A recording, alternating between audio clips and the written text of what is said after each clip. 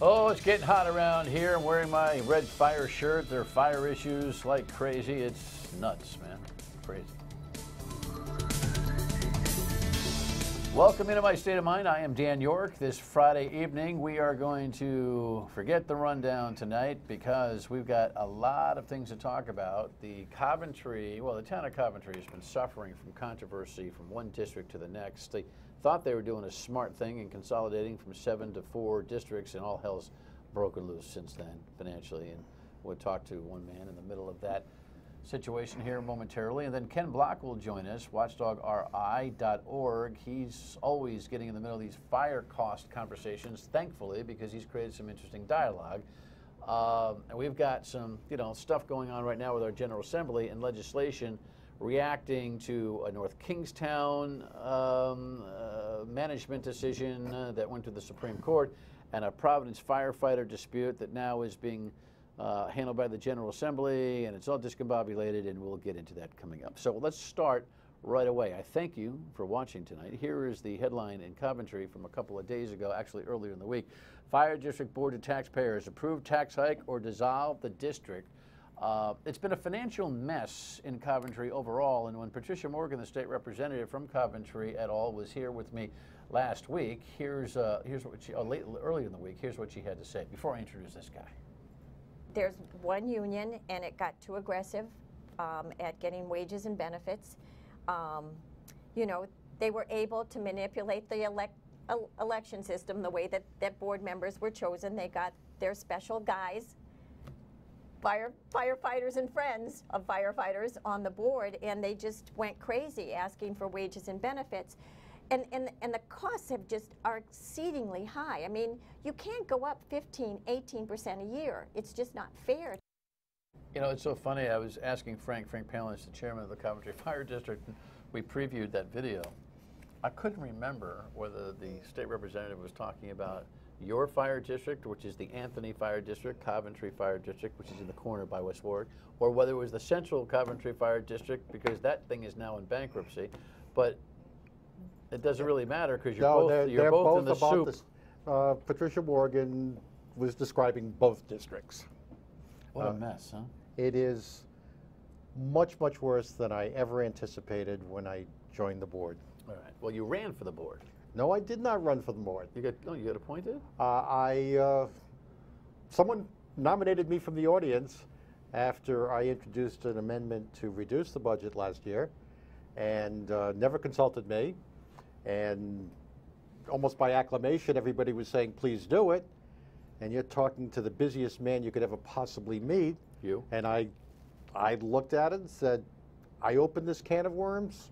Okay, I'll see if we can solve it. And I said yes. And then I ended up as the chairman of the board of directors. Okay. Well, that's an unusual way to get to a position of high place. I sure didn't ask for it. All right, so here's the thing. Welcome to the show, by the way. Thank you very much. You introduced, what is a $400,000 plus reduction in the budget of the Coventry Fire District, correct? If you go back to December, we had the Chief Labadia issue going on. Myself, the Tim White special, right? Oh yeah, where's the chief? And the taxpayers were irate. They were at the meeting. I was irate. I felt that the board of directors wasn't doing anything about it. And when the budget was presented, it was not clear to anybody in the room that there was an extraordinary deficit. They did talk about a line of credit that was $464,000, but it was more in pie charts and financial records, and I'm a nurse practitioner, I'm not an accountant. And I felt like any other business, you could go in, make cuts, streamline, and do something about it. I was wrong. I really was wrong. I wasn't expecting what I've had with trying to negotiate. Did you effectuate a cut in the budget? The taxpayers voted for it, yes. Okay, so you introduced the amendment, they've got to ratify it. And they did. So you were the instigator, but they made the deal done. Mm-hmm. Are you sorry you did that? Yes. But at the same time, there's no way the taxpayers would have ratified the budget that was offered effectively, it really was only $100,000 cut. What's the overall budget for the Coventry Fire Board? $2,400,000 and change. How much in the hole are you? We were between $600,000 and $700,000 at the beginning of the fiscal year. We're probably approaching $1 million deficit now. Oh! We very well How can you have $1 million deficit in a $2.5 billion budget? The line of credit, a bunch of bills that weren't paid at the end of the year that carried over. How many firefighters do you have? 16. They're going to be looking for gigs or merge somewhere else. I soon. kind of think so. If you look at the overtime alone, we last year were approaching $400,000 in overtime with 16 guys. If you go per man, that's more than Providence pays. All right. So the fire district thing is kind of a Rhode Island anomaly, and it really is. It's outrageous. The notion that Coventry doesn't have a municipal fire department, Lincoln doesn't have a municipal fire department, Cumberland's got a hybrid now, and gosh knows who else has got these fire districts. Do you agree that it's a system that was born of the the medieval times? It has to was go? born in the old mill district era. Yeah. Each major mill had a firehouse. Right. And the mill basically paid for the firehouse because there were a lot of fires at the mills. That goes back to 1880 for our charter. It's got to stop.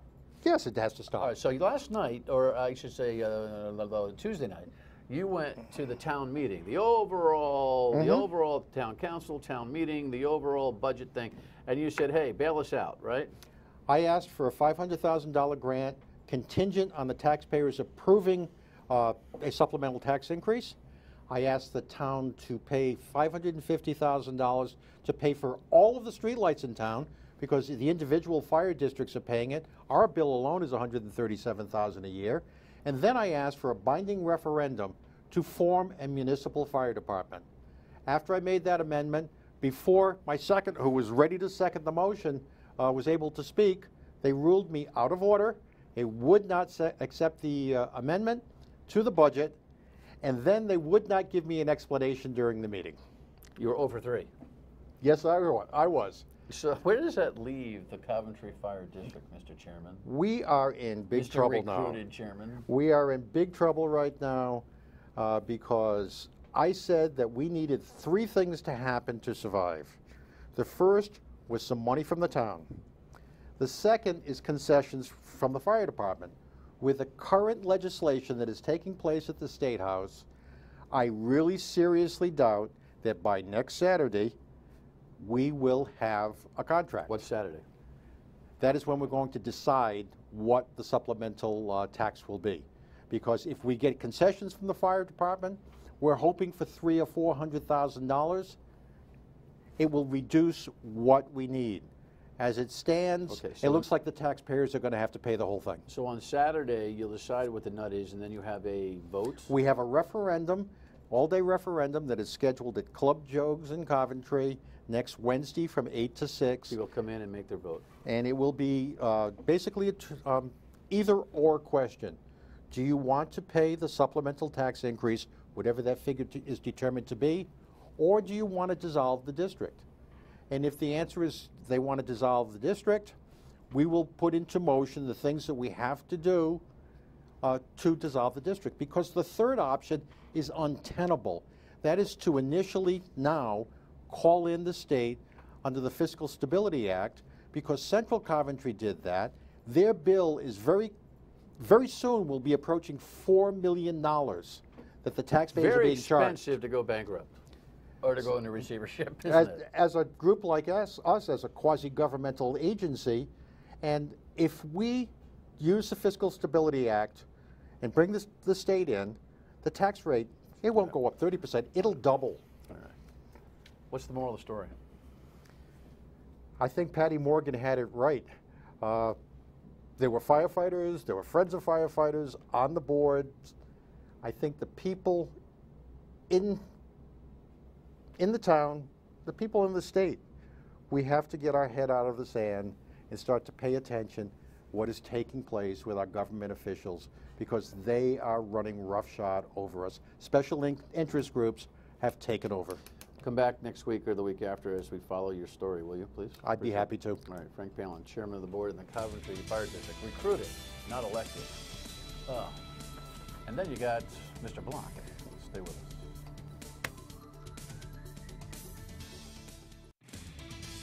We're going to be lost without it. Oh, we are. We are. We're going to be lost. Jean Boulette talks with her friends outside their apartment building in Lincoln. They're standing just a few hundred yards from the Lonsdale Fire District building, where 5 full-time firefighters lost their job. They're Oh, 3 God. minutes away. If we call them, they're in here 3. And they're so nice. Oh my So God, they nice. are. They're wonderful. I'm sure those ladies are very nice neighbors. I'm sure they're good citizens, law-abiding, but they are the kinds of folks who perpetuate the problems that we have in Rhode Island. They are speaking about the Lonsdale Fire District. Ken Block has been talking about a whole bunch of fire districts on fire costs. Welcome back to the program. Thank you, Dan. Don't you agree? I mean, it's just kind of like this go along, everybody's terrific, don't worry about when the bill comes. Right. I mean, what's So- Lonsdale got a fire district for anyway? What's Coventry in our last segment have 4 separate fire districts? We got to end this thing, don't It you has think? to end. And in the case of Lonsdale in particular, you can drive from Lonsdale to Salesville, I believe, in under 5 minutes. Those 2 fire stations are at the endpoints 5 minutes apart. So assuming those ladies were in the middle, somewhere between those 2 departments, Salesville is probably still going to get there in less than 5 minutes, which is perfectly acceptable response time everywhere in the world, apparently, except in Rhode Island. All right. Fire is a big conversation this week. Huge. Huge. Let me just do a couple of tidbits on some of the stuff. I don't know where I am on these cameras. So I love this camera look. I can't see the red light. But anyway, can you throw me up the Johnston stuff there? I just keep going to the wrong camera. The Johnston firefighter overtime spiking. We've talked about this before. This was an example of one city, just one town. What is that? So Johnston is a unique case in Rhode Island because overtime is tossed into the pension calculation. So what you're looking at there, every one of those vertical lines represents a year in the career of one firefighter. We grabbed all of his payroll data going back 20 years. And the red on top represents the amount of overtime that firefighter worked. He didn't work a lot of overtime for 17 of the years that he worked. And in the last 3 years, the years that counted towards the pension, he went bananas on overtime. Now this may be exclusive to Johnston, right? That particular issue is a Johnston special, but it blows out Johnston's pension in a gigantic way. Providence doesn't have the same issue. They don't calculate their pensions on overtime salaries. Not as I anymore. understand. No. Yeah. But Providence has been the big kahuna here, the big conversation that has dominated the last week's worth of stuff. What is your overall? Well, before we get to the Providence thing, because I want to get your take on what's happening with the General Assembly, the Providence thing, the new laws that have been proposed, and all of that. The complaint that folks have for you and your overall research on Rhode Island's fire expenses, which you can see in their totality at watchdogri.org, is that you don't calculate ambulance and all that kind of stuff properly when you are comparing a city in Florida and a city in California versus a city in Rhode Island, dramatizing these high differentials in expenses. That's what some firefighters push back against. When we compared Metro Rhode Island, which is the eastern half of Rhode Island, almost every fire department we compared them to had the words fire and rescue as part of the official names of those departments. So what they're saying was, well, you're not including ambulance. Well, we were. Los Angeles provides ambulance service. Chicago provides ambulance service. Dallas provides ambulance service. Prince George's County provides ambulance service. Orange County, Florida provides ambulance service. So I'm not sure which of the comparison points we are using that they feel don't contain ambulance, but every single one of them, because I double checked it, No, I think what they're saying is that you're including ambulance service in the high cost of running an operation. because ambulance service is embedded in the fire department responsibility. Right. So you can't cut it out. No, what the pushback has been, what I've been hearing, is they're saying you're comparing Rhode Island, which provides ambulance service, with a whole bunch of places that don't. Right. But we compared it to places that do. Okay. So the cities that you have compared and the regions you have compared are comparable in their services. In every way. Just not comparable in their expenses. Or, well, not in their expenses and not in the amount of gear, men, and equipment and its fire stations. We have more firehouses, more firefighters, and more fire engines in metropolitan Rhode Island, or in Rhode Island proper, all of Rhode Island, than Dallas and Phoenix combined. And Dallas and Phoenix combined have more than 3 times our population. So that's really, there's 2 things that drive the cost of fire. Let's just talk cold facts at this point. Let's strip it all out of here. What costs us is the shift structure that we use in Rhode Island. We use a very inefficient 4-platoon shift structure. How we organized our departments is designed to cost us more than anywhere else, and it does. And the other piece of it is the number of fire stations and the amount of equipment that we have, which is far in excess of what we need for the size of our state and the coverage that we have to have. All right, when we come back, we'll talk about both those things as it pertains to the current controversy. Stay with us.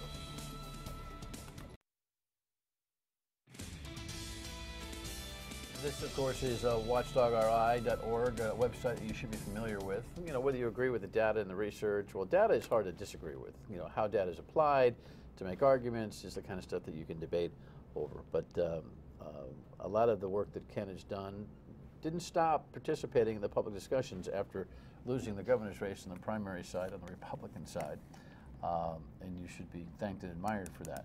By the way, I think anybody who simply just shows up to run the race and doesn't actively engage and participate in things is a bit of a pretender, because they're not actually working for the purpose of public good. They're actually working for their own purpose. I can live with that. So your discussion of the big problems of the number of fire stations and the 4-platoon versus 3-platoon thing. The big thing that's been happening here, North Kingstown and Tiverton have gone from 4 platoons to 3 platoons. North Kingstown got themselves caught up in a court battle, got beat at every interval until the state Supreme Court, and to simplify the conversation, the Supreme Court decided that a town can make a management decision to change the course of operation, meaning go from 4 to 3 platoons, but that it has to collectively bargain.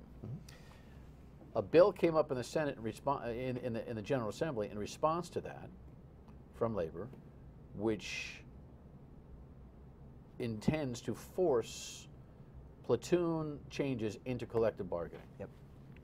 I'm not sure that that's got a lot of traction. I think it might be dying on the vine. But the second wave comes in after Providence has this big to-do, when Mayor Elorza says, I'm going to change from 4 platoons to 3 platoons. I think he tactically messed up so far, at least, his negotiation. We'll talk about that in a second. But the sum is that the union went the other way to the General Assembly, and now a bill is in there that would mandate overtime pay over 42 hours average for union firefighters and police officers. That's their response. The 4 platoon to 3 platoon requires them to move from 42 hours to 56 hours. And so there's the rub. Give me your quick analysis about that. Well, first of all, the General Assembly has no business legislating overtime, especially overtime that overrides federal law. Federal law acknowledges that 24-hour fire shifts make for a longer work week, and federal law says that firefighters can work a 53-hour week without overtime. So why would Rhode Island pass a law overriding federal law for firefighter overtime and making it far more expensive for us? We already have amongst the most expensive fire protection in the country. That all by itself makes not a shred of logical sense to me. Do you think it's beatable in the court system? In other words, if the mayors come together and say, listen, the law itself is against federal standards, unconstitutional. I haven't studied that. What do you think? I think that Rhode Island can certainly pass laws that, if they want to pay firefighters even more than what the federal floor is, I suppose they can. I think in the court of public opinion, they're going to pay an awful price for it, and they should. Because the last thing in the world our cities and towns need is even more expensive fire protection than we have right now. This law, saying that all those hours over 42 hours would be overtime, essentially qualifying for time and a half, the net effect of that law would be, if we moved to 3 platoon shifts, would be to pay 150% of what current firefighter salaries are. And we can't afford that. And by the way, that would make, we're already outlie the rest of the country in terms of our cost. If that law passes and any community was dumb enough to then move to a 3-platoon shift, we would have the most richly compensated firefighters in the entire country. Well, it's a checkmate not to move to a 3-platoon shift. That's in effect what that is, and it's a shame, and there's no way the General Assembly has any right to do that to us, but they may very well do it anyway. Well, yeah, and then the governor will have to decide whether or not she's going to veto, and so next week is going to be a very interesting week on all sorts of levels here. Yeah. The difficulty is that Mayor Elorza leaned over the board, I think, a little too far. He said, listen, I want to move to 3 platoons by June 30th. But he didn't have any collective bargaining going on at the time, and reportedly he's offering, you know, pennies on the dollar for the additional regular time. And so his faulty negotiating caused the union to go the other way to the General Assembly. I agree, the General Assembly has no role here, but they're playing it. Yeah. But the mayor's not helping the case, and now what he's done is caused this now statewide move, which implicates every fire department in Rhode Island. It's a shame. I mean, for me, it took 51 years to get master legislation finally to get an up or down vote. How is it that the fire unions could put a bill in 2 weeks ago that stands a really good chance of passing in this week or next week? Okay? Where is the deliberative action of our General Assembly? Why do they feel the need to act in emergency format to deal with this issue? By the way, when I asked both the House and the Senate committees, did they have a fiscal impact statement for this bill? The answer was no. How can they go and pass a bill that can have gigantic financial consequences to cities and towns and not understand what those consequences are? Because they're acting on politics and on gut. It doesn't seem fair. And so that's what's going on. But it's that kind of lawmaking, that kind of decision-making that just kills this state. And they have to knock it off. We can't afford it.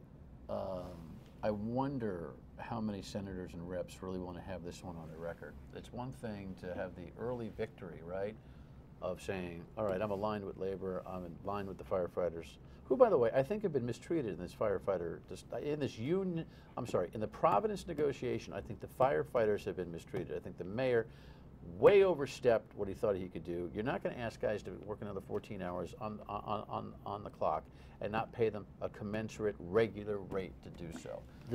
So I think that's a big screw up. But having said that, I would imagine that there's a lot of state reps and senators that could pay the price for the impacts in their district of this legislation. There's no question. Look, we have to pay Rhode Island fighters commensurately with what other firefighters in other parts of the country make. That's really what needs to happen. Or even prorated for what they're currently making. Well, the problem making. is, if you to prorate to actually just give the firefighters 14 or more hours of straight time would still probably vault them to the very top of the pay scale nationwide. I don't know that it has to be that. I don't know that it has to be a dollar for dollar, hour per hour growth. Right.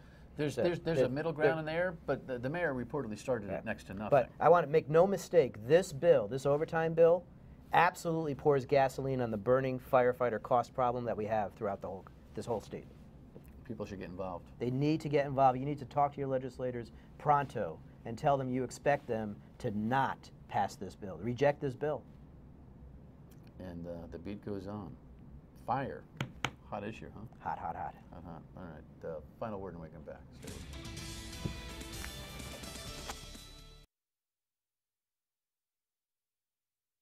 Now listen, some developments may be going on this statewide law for overtime for firefighters and police, and we will certainly update you on that early next week and get into it on a day-to-day basis. But I will tell you, this is a big overreach by our General Assembly, and Ken Black is absolutely right. It's unparalleled and dangerous. Have a great weekend. We'll see you on the radio Monday, noon on WPRO. Back here Monday night.